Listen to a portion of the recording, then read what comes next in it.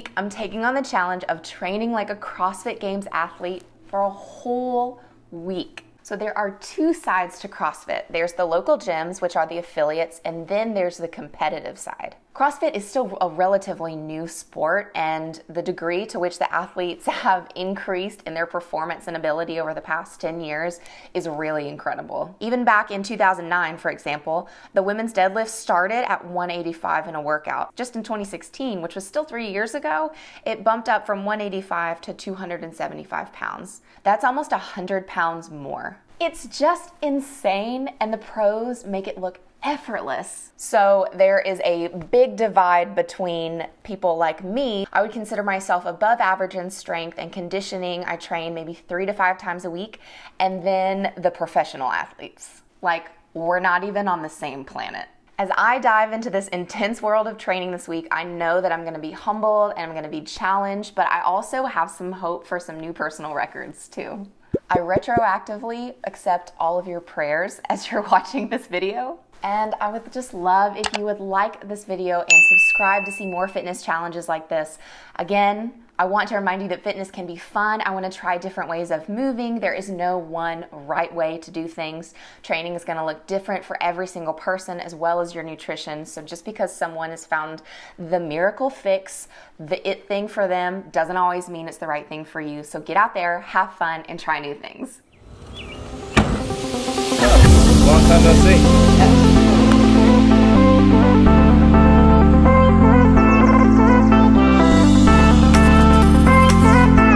My name is Martinez. I am a 16-year-old, 2 times CrossFit Games athlete. I'm a worldwide competitor in the CrossFit world, and I've been the top 5 weightlifter in the national level for 3 times. So I started CrossFit in November of 2011. My mom had been running marathons before that, and she had always had this competitive drive, and she just stumbled upon CrossFit, and I went with her the first time she tried it out, and it basically just stuck from there. So we dragged my dad into this crazy thing a couple months after that, but I started with my mom in November of 2011, so I would have been about 9 years old when I started. This week I spent a total of 18 hours total in the gym, so as you can imagine, there was a lot of footage that I wanted to share with you. I took a poll on Instagram and 78% said that you actually did want to see the exact workout that we did every single day. So what I'm going to do is go ahead and overview real quickly what each session looked like, and then at the end I'll go over what we did day by day. Each session started with a really targeted mobility warm-up, and we use this really cool app called GoWOD Mobility. You can just input some of the movements that you're going to be doing in your workout that day, and then it gives you a specific set of things to do to either maybe mobilize your shoulders or lower body with a band or with a ball. We did some grip smash stuff and just things I'd never seen before, so I'm excited to take some of that back with me and use those things in my workout. Cole does have a really specific programming structure that he follows, and I'll actually share all of that and a couple other awesome resources for you guys down in the description below. After mobilizing and warming up our muscles, we then moved into the strength portion every single day. We did a back squat 3 rep max and a front squat 3 rep max. We did a snatch complex, a max deadlift, which was huge for me. I haven't found a 1 rep deadlift in over 3 years. And we also did some gymnastics. I think he got like 15 to 20 pull-ups, and I got a total of 3. So I have some homework to do now. After each strength session, we took a break as we gathered the equipment for our main workout. And some days that would last from 8 to 12 minutes. Other days the conditioning piece lasted for 20 to 30 minutes. Then we'd take another break before starting our second workout.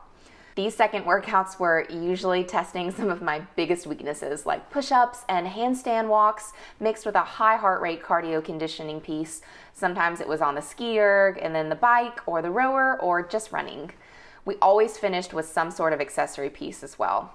One day that was a grip test by hanging onto the rig and then holding kettlebells with no break in between. Another day it was midline work to strengthen abs and back and just every muscle group in between. Really the biggest challenge of the whole week was just mental. My body can only do what it can do, right? But my mind kept telling me that what you're doing is not good enough, or this next thing you want to try, you can't even do it. There were just a lot of moments where I didn't feel up to par.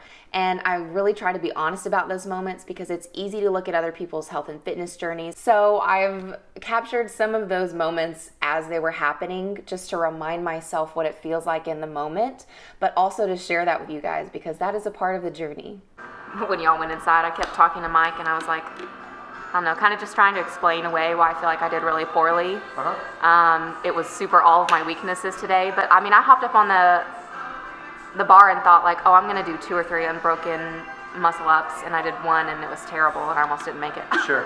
Because I've been where you're at, like in that workout, like where you are in that workout. I've been there. I mean, even as recently as even the Lowland Throwdown, I got there on several workouts, but. And a competition, which is not where you want to be like that in training, right? Yeah. So, you know, let's say you hit 1 bar muscle up and you wanted to hit 3, like, well, all right, that's thrown out the window. I'm just gonna hit singles as fast as I can now. So like, it's hard staying positive mentally in a workout when it's not going well, especially when it's a weakness. Yeah. So, no, I understand. You're definitely, no one is alone in feeling that. Everyone has bad days like this. Yeah. Like. Katrin has bad days. Fraser has bad days. I mean, their bad days are still better than our best days, but, you know, they still have bad days. Yeah. I am so overwhelmed with things that I have going on in my life. I have a lot of things I want to get done, and I feel like this training this week, my whole life is revolving around that. I have a couple hours in the morning to get some things done, but otherwise my entire rest of my day pretty much is taken up by training. It's been like 3 hours each day, and then I go commute back home, and then I shower and just try to like recuperate my body, and I'm just exhausted the rest of the evening. All I can do is barely eat. And I guess I know that the difference between just working out and being healthy, that's not what training like a CrossFit Games athlete is. You have to train intentionally. Your entire priority, you may have other things going on in your day, but your priority is your workout and fueling well and nutrition. And you've just got to spend so much time in training that everything else just takes a back seat. And I'm really frustrated by that today. It just gives me even more respect for the people who train like this every single day, day after day, week after week. Their rest days are even intentional and time consuming because they have to do specific things to prepare them for many more hours of working out. It's a lot. Off-season training is a little bit different because it's, you know, you're trying to decompress from the competition. Whatever that competition is. For me, it's been the games the past 2 years, and you're kind of just trying to decompress and take what you learn at the games and really focus on it. So this past off season, I focused a lot on hypertrophy training, so that's a little bit more like traditional bodybuilding, just to try to get really strong because I was moving up age groups, and it definitely paid off. I definitely got strong. So it was definitely more targeted weakness work as opposed to just broad general try to get better at everything. And then in-season training is going to be a little bit more volume. There's going to be a little bit less like, you know, strength training, unless that's something you really need to work on. But for me, it's more so like conditioning. It's conditioning, conditioning, conditioning, conditioning. So the in-season is definitely a little bit more intense and a little bit more broad, as opposed to the off-season being specific targeted weaknesses that you work on. Let's go to the workout. All right. We're gonna do a heavy triple back squat. So I don't do a ton of lifting really. Strength is something that's pretty good for me. So I focus more on conditioning, which is what we're gonna do here. We got 2 rounds for time of 150 double unders and 50 empty bar thrusters in a 35 calorie row. Do I have to use a 45-pound men's bar? Do I get a girl bar? You can do a girl bar. Okay. Either way, it's gonna be terrible. I would say too, it's probably, you would go 25 cal row. Okay. I think usually is what that is. Okay. And then after the 2 rounds of that, we'll rest 2 minutes and do 50 toes of bar for time. What I see here is I'm holding onto the double under thing. I'm holding onto the thruster bar, then I'm holding onto the rower. My grip's gonna be like. Oh yeah. So like, I'm not great at thrusters, and I've worked really, really hard on toes of bar. So this is more of like building capacity, and this is like a test. So it's like kind of see where I'm at. And then this is trying to catch rapid. So, so for you, do you do GHD sit-ups a lot? Yeah. You do? Okay. Yeah, I'm fine with that. It won't tear me a new one. Cool. So what we're gonna do is, obviously Tabata is 8 rounds of 20 seconds of work and then 10 seconds of rest. So we'll do GHD sit-ups, we're gonna rest a minute. We're gonna do hip extensions, rest a minute, and then we'll do D-ball cleans at 150, and then the women's is usually 100. So what we have going on today is we have some gymnastics baseline tests. So we have max strict pull-ups and max strict handstand push-ups.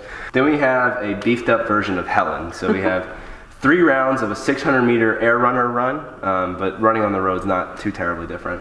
So anyway, 600-meter run, 21 kettlebell swings at a heavier kettlebell, so it'll be 70 for me and then 53 for you. And then it'll be 7 ring muscle ups for myself, and you said you're gonna do bar muscle ups, so yes. Good as always, it works. Then we're gonna have 5 rounds of 500-meter ski erg, and then a 50-foot handstand walk, and rest one in between rounds. So that's just gonna be like a little bit of a gymnastics piece, getting comfortable with walking with a higher heart rate, handstand walking with a higher heart rate. Yes. And then 10-minute effort on the bike. It's going to be minutes 1 to 2 is going to be light, 3 to 4 is moderate, 5 to 6 moderate fast, 7 to 8 moderate, 9 to 10 is light. So it's just like a cool down.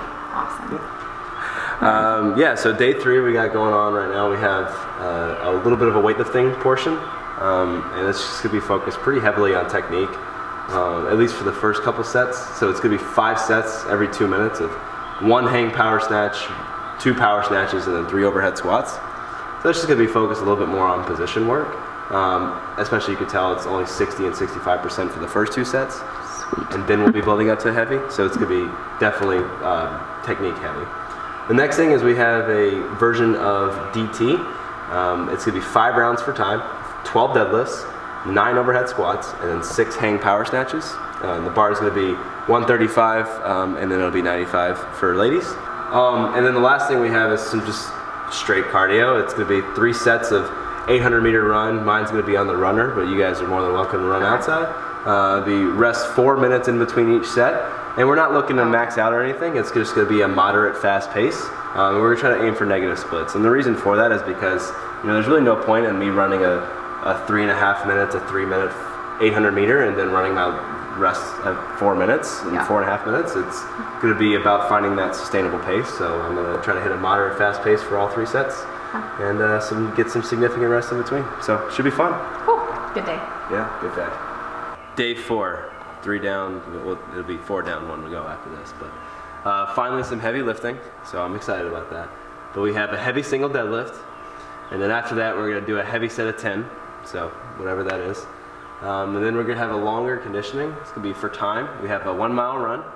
And then we have 50 dumbbell front squats. So it'll be at 35s, and then for it'll be 20s for the ladies.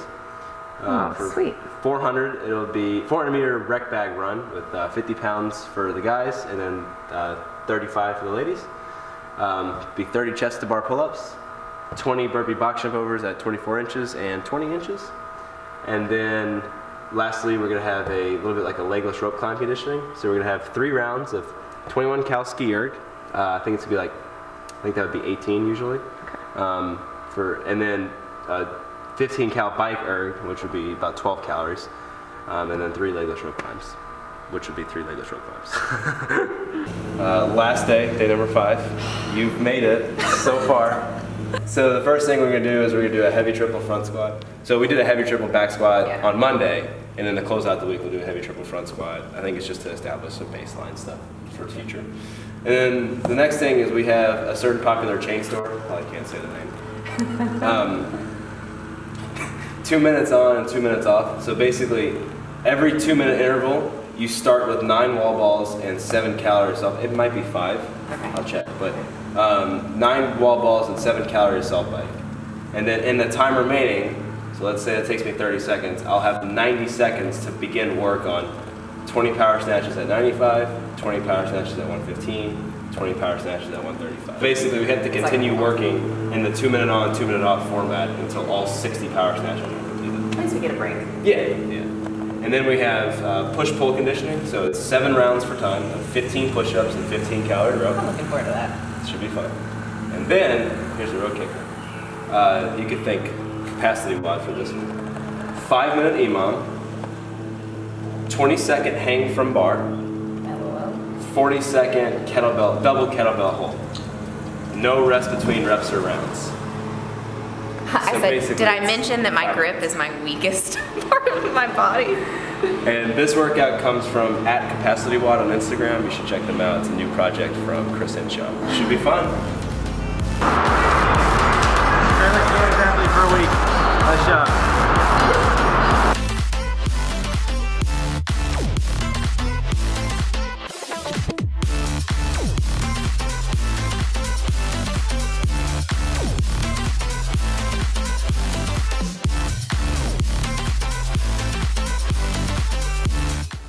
Man, you know, I've been CrossFitting for, at this point, almost 8 years. I've been competing for probably about 5 of those years, or maybe a little bit less than that. But I always like to know what's coming next. I always like to know what I'm going to do next. And honestly, I don't know.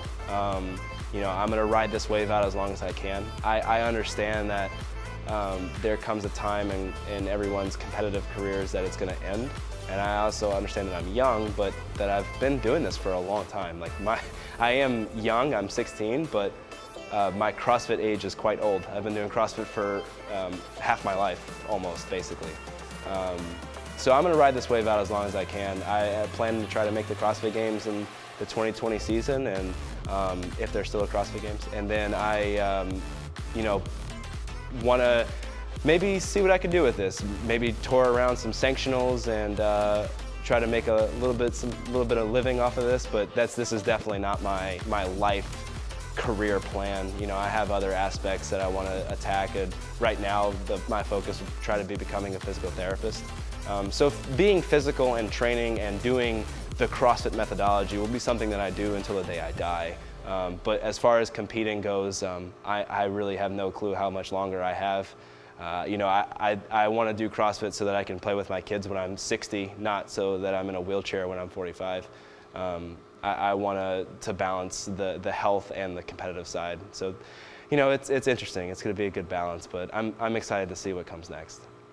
All in all, this was an amazing week, and Cole did a great job of encouraging me to show up every day and conquer whatever challenge was in front of us, and to really just give each day my best that I had that day, and to leave everything on the floor. Seriously, thank you for watching this journey. It means so much to me, and I love being able to experience new things and share that with people, because isn't that what life is built around? Sharing experiences? I hope that it has encouraged you to challenge yourself and to just have fun with fitness.